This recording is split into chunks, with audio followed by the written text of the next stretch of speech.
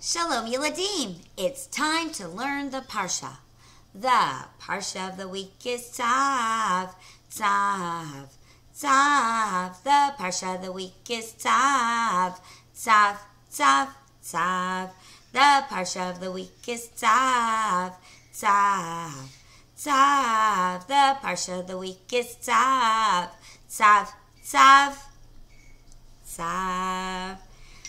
Do you hear a word that sounds familiar to you? The word tzav comes from a word we use all the time. That word is mitzvah. Tzav comes from the word mitzvah. Hashem is commanding Moshe to pay very close attention because now Hashem is continuing to give all the instructions to Moshe that Moshe is going to have to give to Aaron and all the Kohanim. Last week we started off with korbanot. Do you remember, Yeladim, what korbanot are? Those are presents to Hashem. And why are they called korbanot? Because when we bring a korban, we long to be closer to Hashem. Do you see this man? He is so very happy he's able to bring a korban. A korban brings us closer from the word karov, to become close, close to Hashem. We don't want to be far away from Hashem. We want to be close to Hashem. Every time we bring a korban, it brings us closer. Last week we talked about a korban we brought when we made a mistake. A korban we brought when we were feeling great and wanted to share. And a korban that we wanted to give just to Hashem. This week, we're going to learn about new korbanot and new instructions that Moshe had to listen to so he could teach Aaron and the Kohanim.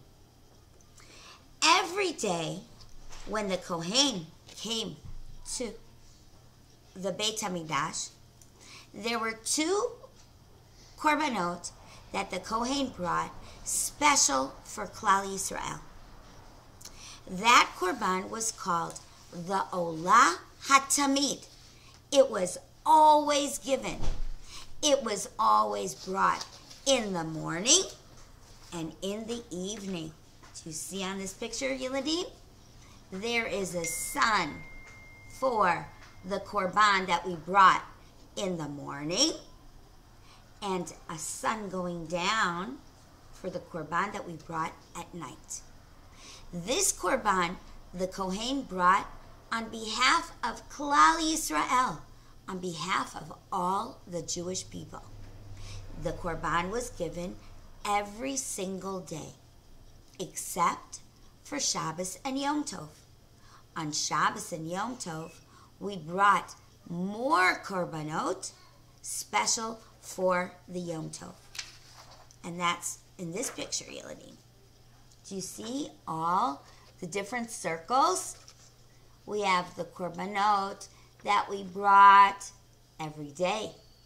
The korbanot that we brought on a Yom Tov.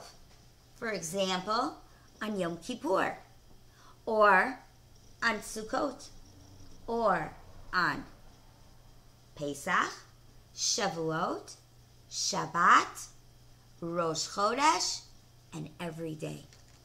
Those were korbanot that the Kohen brought, and he davened for all of Klal Yisrael when he brought those korbanot. There's one more korban that we were able to bring when something special happened to us. This korban was called the korban Todah. Do you know what Todah means? You say it all the time. Todah, thank you. Thank you, Mommy, for giving us breakfast. Todah to your Morah for being so nice. Todah to Hashem for giving us life every single day.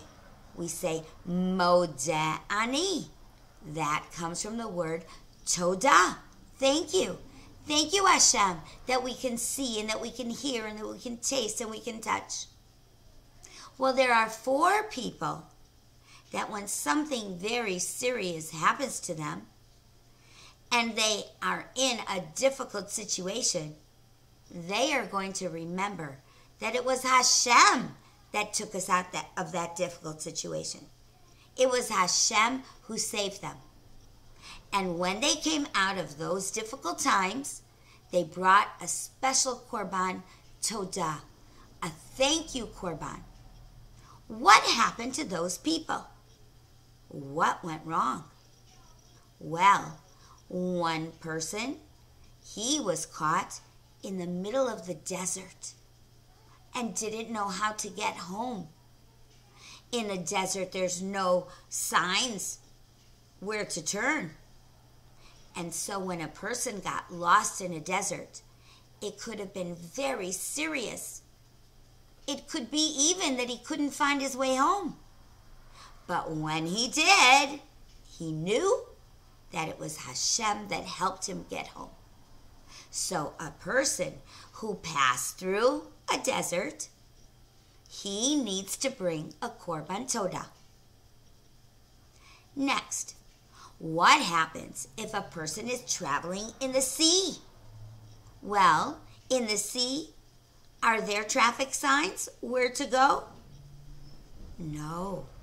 And if a person lost all his maps and didn't know where to go when he was traveling in the ocean or in the sea, that could be really dangerous. A person who was saved knew that he was saved by Hashem. So when he came back from that journey, he would bring a korban todah. Thank you, Hashem, for saving me. I was able to come home. Another person who would bring a korban todah was a person who was very, very sick. When we are very, very sick, sometimes medicines don't help. Sometimes nothing helps except for davening to Hashem. When a person gets well after being sick, this is a time to say thank you. So the Torah tells us a person who gets well comes to the Beit HaMikdash and brings a korban. What's it called? Todah. Thank you, Hashem, for making me well. The last person who needs to bring a korban todah is a person who was put into jail and it wasn't his fault. And the only one who could save him and take him out of jail is Hashem. If Hashem arranged for this man to come out of jail, he knows who to thank. He thanks Hashem. He comes and he brings a korban. What is that korban called? A korban todah. Let's review, Yeladim. Look at my picture. This is a person who is in the desert, so very hot. He wants so badly to come home. Baruch Hashem. Hashem saved him.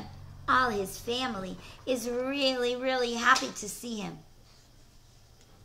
Here is a man who is stranded on the ocean, on the sea. He has no maps. He has no flashlight. He has no sparks to throw up in the sky. And who helps him? Who saves him get back on land? Hashem. And he says, thank you. And he brings a korban todah. Here is a man who is so very sad. He is in jail. But when he gets free, he knows who to thank. He thanks Hashem.